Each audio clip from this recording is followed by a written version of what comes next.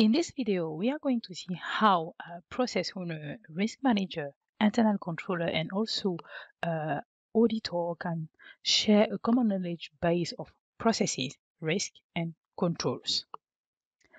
I'm connected here as a near manager. I have a quick access to information coming from process owner, auditor, internal controller, also a compliance officer.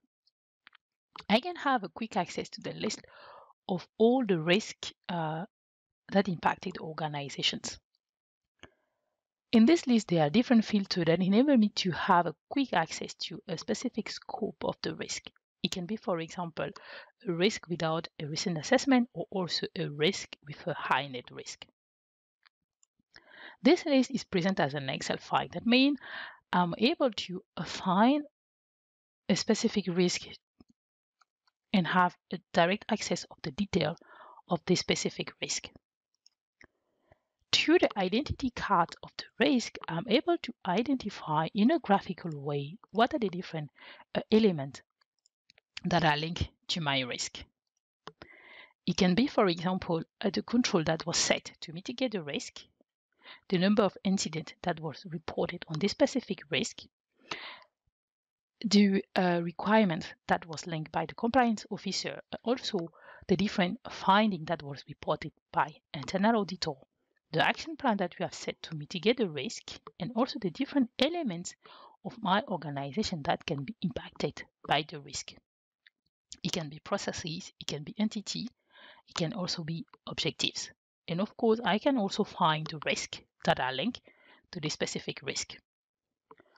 On the characteristic page of the risk, I have different indicators that give me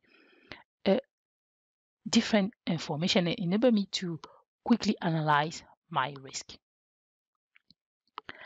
Thanks to the fact that we have in a same platform the capacity to design the processes, I'm able to analyze the processes in the context of a specific risk, in the context of specific processes.